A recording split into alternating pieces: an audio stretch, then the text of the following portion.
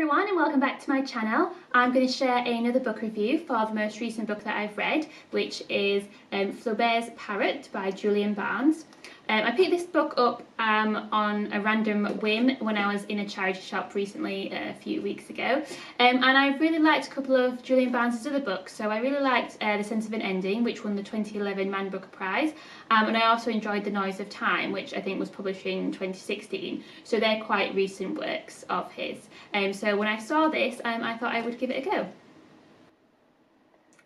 In some ways, Flaubert's Parrot, which was published in 1984, seems to have a lot in common with The Noise of Time, which is about the famous Russian composer Shostakovich, and the intense political climate in Russia at the time when he was composing, and the danger that he found himself in when his music and he fell out of favour with the current political powers that be. Flaubert's Parrot is a lot about Gustave Flaubert, the famous French author, who I've never actually read, who famously published Madame Bovary in 1857.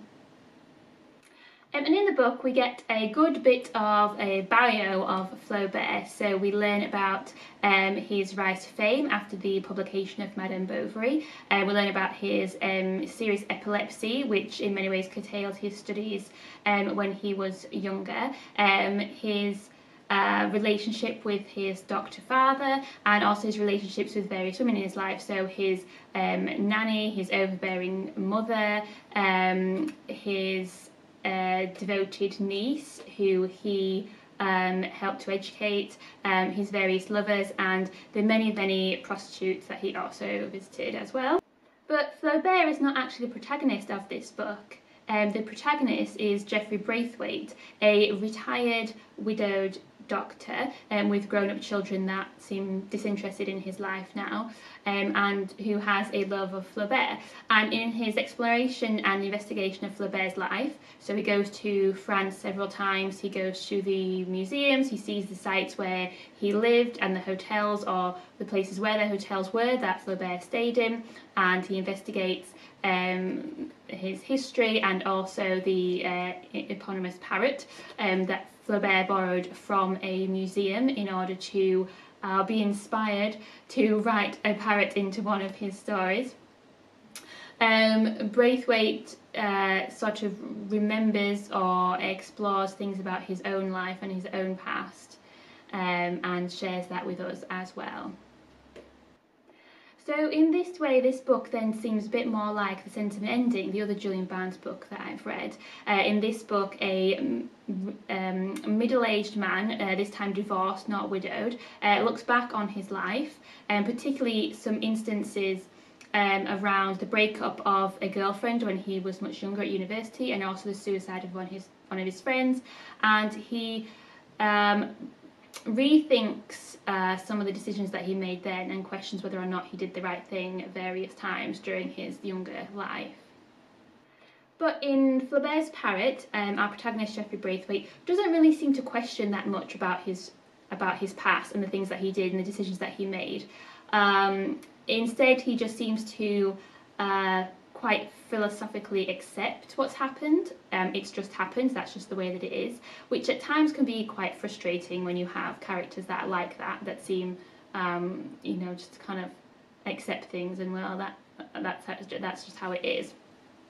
There's also a lot about Flaubert in this book. Like, much of the book is actually about Flaubert. I know it's supposed to be that we find out little bits about Braithwaite along the way, and they're sort of teased out, eked out, to keep you reading, to keep you kind of guessing what the story is with him. But there's just a lot about Flaubert, and it's kind of interesting if you're interested in Flaubert. I'm assuming that it's all true because I don't know, and I'm not going to look at every detail up about his life. But it did kind of feel like I was just reading a book, a kind of a chatty biography of Gustave Flaubert, or like a celebrity travelogue, like the book version of a celebrity travelogue, like, oh, I'm really interested in Flaubert, so I've travelled to France to learn more about him, and you join me as we go off together to explore. I personally would have liked more of Braithwaite and his story, and perhaps some other characters to be introduced into the book, because it is essentially an internal monologue, Geoffrey Braithwaite's internal monologue, his thoughts. Although there is kind of a narrative device that he is clearly talking or communicating with somebody else. At first it seemed like he was talking to us, the audience, the reader, but then it does seem like it changes and he's actually talking to another person who is never actually fully brought into the story. So he refers to writing to them, but also you can tell that at times they're actually having a conversation where there's dialogue in the book, and it's not really quite clear, it's never quite explained who they are, and for me personally I don't think that device quite worked. I just kind of want it to be a bit more explained. I thought we'd find out at the end who he was talking to, and you don't actually find out. Spoiler, sorry. So that didn't quite work for me. Having said that, I do think that this is an interesting book. I did find it interesting, it is different, it's unique because of the way that it's constructed and because of the way that it's about one thing but actually about another thing. That's good, that's cool. That's good. And I didn't know that much about Flaubert and his Parrot before I started reading this, so that's nice. The same with The Noise of Time, when I learnt a bit about Shostakovich, whose name I still can't pronounce.